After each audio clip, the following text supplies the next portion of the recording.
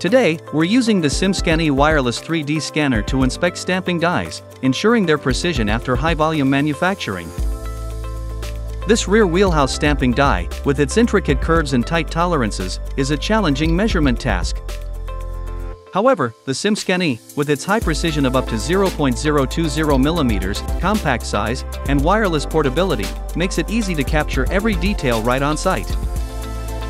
The 3D data is then thoroughly inspected to identify any deformations, allowing engineers to make precise corrections. This car fender die features complex geometries that require precise inspection.